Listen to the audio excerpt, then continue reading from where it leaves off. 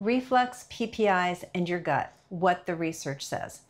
Bacteria in your body are supposed to be in certain places, but when they move to different places can absolutely wreak havoc on your health, including strep infections, things like colitis, generalized inflammation, cognitive decline, weight gain. So let's jump in to see the importance of this and the association with PPI medication. Now, this isn't my opinion. It's very well documented with scientific research.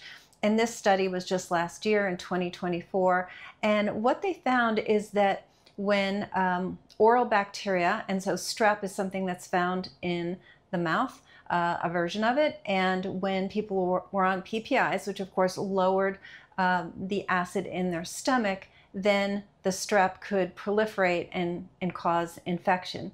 Similarly, bacteria in the esophagus increased in a matter of just 7 days being on a PPI. And when I say bacteria, we're not talking about the good guys, we're talking about the bad guys. So these shifts, they felt, the researchers noted that these shifts in bacteria explain the association between taking PPIs and increased risk of infection.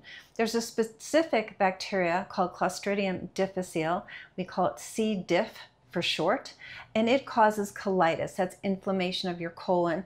It causes severe diarrhea. It can be life-threatening. So if you get very severe diarrhea, you definitely want to go to a hospital so they can treat the C. diff, because when it gets out of control, that's when it gets life-threatening. Okay, then what else does this? So understand, let's backtrack for just a second. The stomach is a bag of acid. Why did Mother Nature make your stomach a bag of acid? It's your first destination of food, right? You chew, you swallow, bam, it hits the stomach, it hits a bag of acid. Why? Because there's bacteria in your saliva, there's bacteria in your food. And so the first destination is a pool of hydrochloric acid so you can kill the bad guys.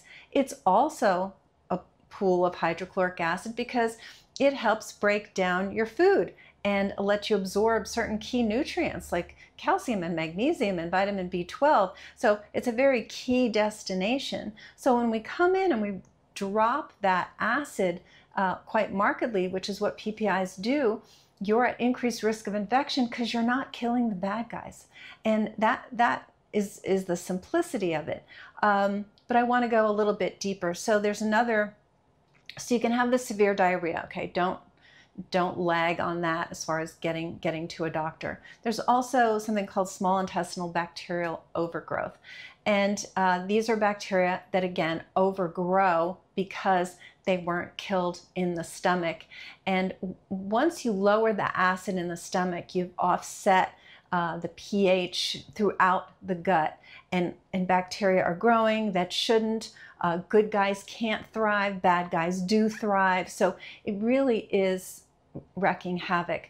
I want to go through some of the symptoms so you can see if you might be suffering from this, because testing for SIBO, small intestinal bacterial overgrowth, is not necessarily done that often, and I want you to know what you could be suffering with. So you have gas and bloating. People say their abdomen is really distended, and then depending on whether it's predominantly what's called methane gas or hydrogen gas, you can get constipation or diarrhea predominantly. Also, you can get skin conditions. You can get rosacea.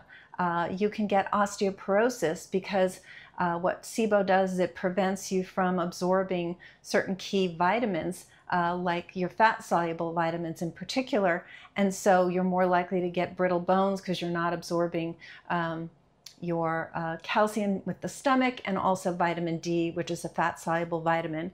So you're also getting malabsorption because the presence of the bacteria in the small intestine, they're literally getting to your food before you can get to your food. So they're gobbling it up, they're bad guys, they're happily proliferating and multiplying, and you're not getting it. So you're becoming more malnourished, which then is on this feedback loop of your immune system is less strong, and so you're less able to defend yourself, and they're getting stronger, and your good guys are getting weaker, and so really just shifts the balance in a bad way. Now, the other thing that the PPIs do is they create what's called systemic inflammation, and we can sort of do the overview or the summary of this is that they're shifting these good bacteria downwards and increasing the bad bacteria. This is called dysbiosis, and it's looking at what's called your microbiome, which is your colon, which has anywhere from 60 to 100 trillion organisms.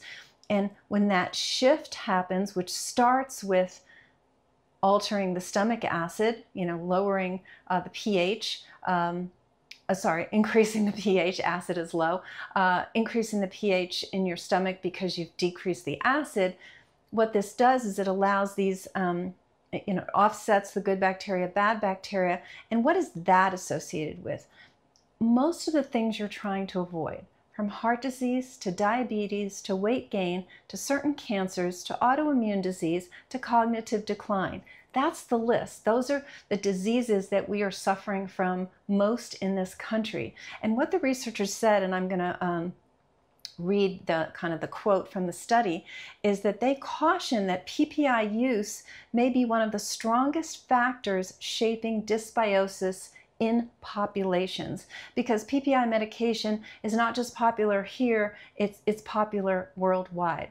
So pretty impactful. Now, I'm not saying you can't get terrible acid reflux and you won't get benefit from a PPI. You will, but working with somebody who can get you to a place where you don't need that medication because they got to the root cause, that's what I want to direct you toward, because just being on the PPI medication long term is wrecking too much damage, okay, on your health.